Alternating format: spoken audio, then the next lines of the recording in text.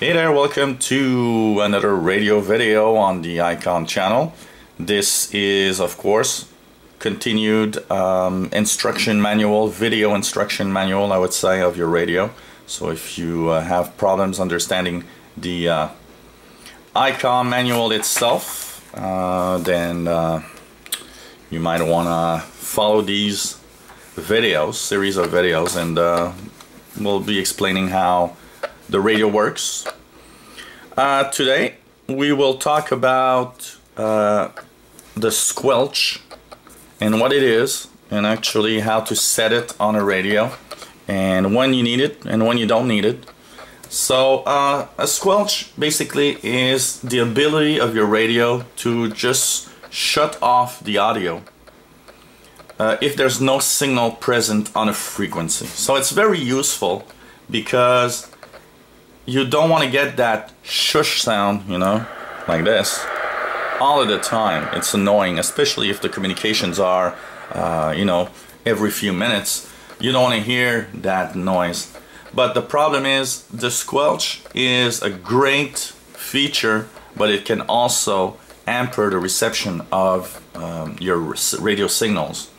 If it's set too high, for example, the weak signals won't pass through. If it's set too low, actually it might trip over signals or interference that might not be a good, you know, a good idea. Sometimes the signals you hear are strong, but your noise level is high, so you'll need to set your squelch to a higher setting. So how does the squelch work? Well, first of all, the squelch is by default always enabled on FM modes and disabled on lower upper sideband modes, which is pretty much what you want most of the time. You do not want to use the squelch on single sideband signals, for example, and even on some AM signals in the shortwave bands you might not want to have squelch because of the signals that actually vary from strong to weaker to stronger to weaker. Then your squelch will come on and off all the time, and it's a little annoying. So there are times when you don't need squelch, there are times you'll need a squelch, and there are times when you'll need to actually understand how to set it at a different level. So to enable, disable the squelch, you've seen it probably in the first video of the basic operations where I show you how to enter a frequency and change mode. Upper button on the left side of your radio, there's two buttons here, but the upper button here is where everything is happening. You press and you hold. First of all, you'll notice that when you press and you hold, the squelch is actually deactivated. Then you'll have to use the upper right dial button right here on your radio. This is what controls the setting of the squelch, but you have to hold that button for it to work. So if you turn clockwise, you'll see auto, and you'll see levels. Goes up to level 9. And if you go counterclockwise, you can go back to auto, and you can also go back to open. Open means there's no more squelch. So you gotta understand, open, no squelch. Auto is the basic automatic squelch decided by the radio itself. And the levels, it's the level of squelch that you need depending on a strong signal or not. For example here, you notice that on this frequency my squelch is actually tripped by a little digital signal. Actually, this is a signal coming probably from a cordless phone or maybe a wireless router. But there are signals. I have a local cordless phone, for example, here that actually is very strong on 2415 megahertz, and so you can see that I don't want it to trip. So what I'll do, I'll press and hold this and put the level to a higher level of squelch. What you do is actually you go onto each level, level 1, and if it trips, then you'll go higher to level 2.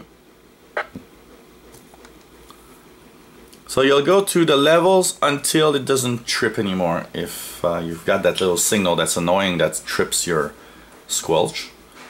And once it's set, you just don't touch it anymore and you leave it there, and you know that you've set it to get out the interference that was tripping your squelch, but it will still be low enough. On level 2 it's low enough to even get some of the weak signals. So you can play with that. Keep in mind that if you don't have any interference, I would suggest that you leave it on the auto mode. So for example, if I want to listen to a local, this is a local frequency of business communications. Now this one doesn't have interference, so what I'll want to do is actually press and hold and keep it in auto mode. Most of the time, I would say that probably 80% of the time, the automatic mode of the radio is okay, and it's gonna work well, and it's gonna do its job like it should do. So that's the first thing. But if you need to, you might want to play with all the levels, level 1, 2, 3, and etc, etc.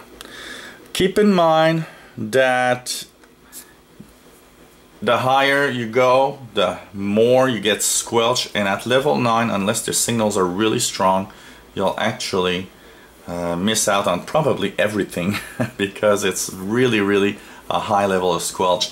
So even the signals needs to be extremely strong to trip a level 9 squelch.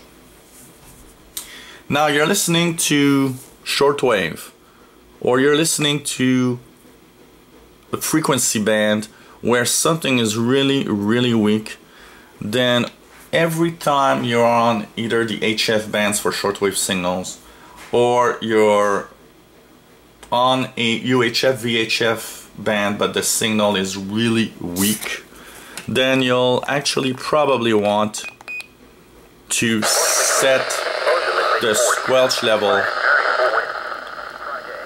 totally off, so that it doesn't actually block reception of a weak signal. So that's another thing that you might need to do. Like here, for example, I have an example that I could use. Here we go. This is NOAA weather, and I've intentionally actually lowered the antenna so that it doesn't come in as well.